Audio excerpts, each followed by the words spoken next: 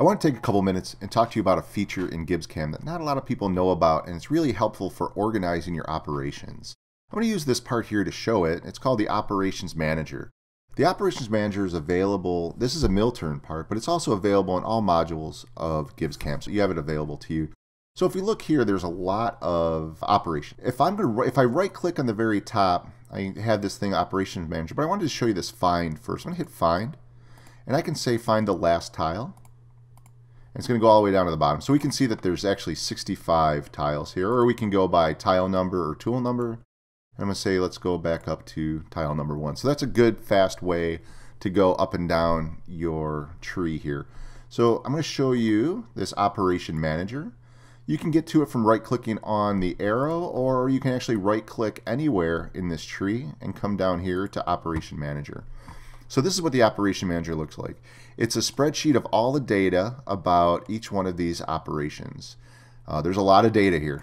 So it just, when it pulls up, you're not able to edit any of it.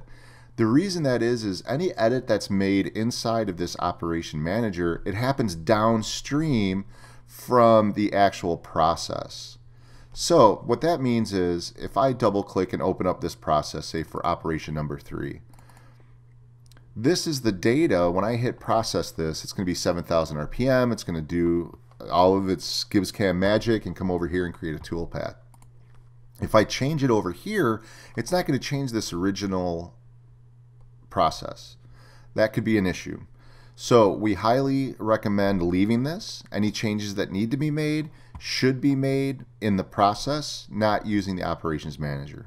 That being said, if you really want to roll the dice and live dangerously, you can come up here and allow editing for process or data fields. Again, we don't recommend it, but if you need to do mass changes and you don't feel like opening up each one of these, you can do that in your Operations Manager.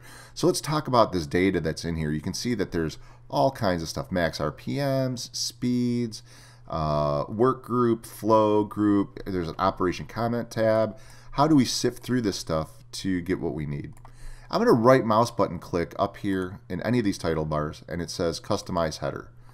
So here you can see here's all of the options that we have available. So I can actually just come through here and sift through it and say, okay, these are the ones I want, these are the ones I don't. Let's say I want to keep everything from, I don't know, we'll say from lock down.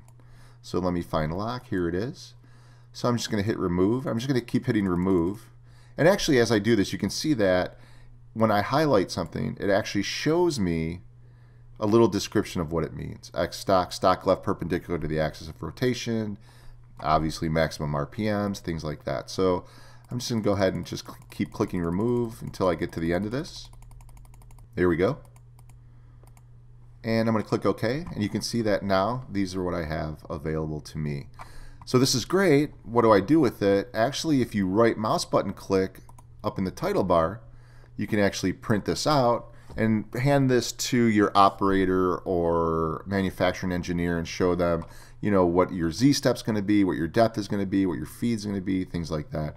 This is a really good way to take a really good look at the overall picture of what your program is going to look like. If you have any questions about the Operation Manager or managing your operations tree, just go ahead and give your local reseller a call, or feel free to call Gibbs Technical Support. Thank you so much for watching.